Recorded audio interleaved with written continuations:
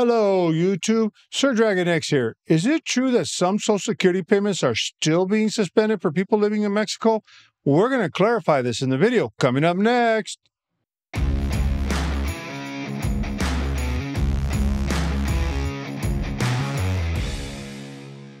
Hello, everyone. Welcome back to the channel. Today, we're going to talk about a very important topic that has been causing some concern among Social Security recipients living in Mexico. Yes, you guessed it right. We're talking about the suspension of Social Security payments due to the non-completion of Forms SSA-7161 or SSA-7162. 3 months ago, I did a video about how some people had their Social Security benefits suspended due to not filing out certain required forms. These forms are required by recipients of Social Security living outside the United States.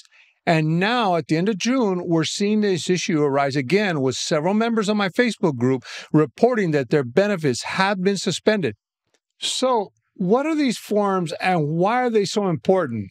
The SSA-7161 and the SSA-7162 are essentially verification forms that you are still eligible to receive Social Security and that you are still alive.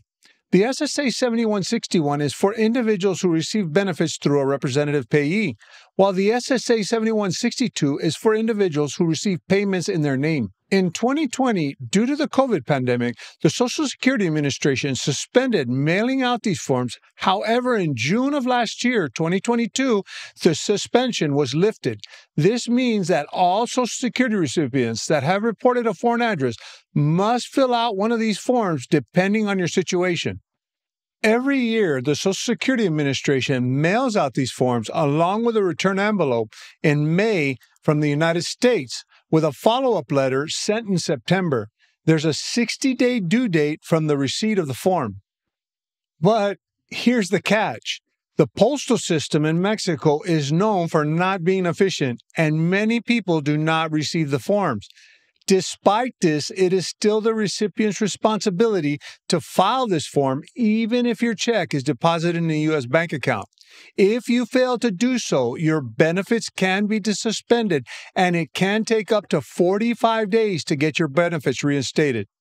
So my advice to you is to fill out the appropriate form by June of every year from here on out, just to be safe, even if you don't receive the notice. I will be leaving a link to the form that must be mailed in, but I also advise that you email a copy with proof that you sent it to your nearest federal benefits unit here in Mexico. A list can be found on the Social Security Administration's website.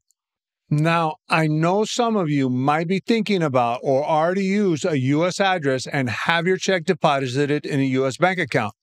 But let me tell you, if you live in Mexico, Social Security regulations state that you must report your foreign address. What are the penalties and risks of doing this? Honestly, I have no idea, and more than likely, the Social Security Administration is not out actively looking for violators of these regulations. I am just advising you of the rules, nothing more. Lastly, I want to emphasize that everyone's situation is different.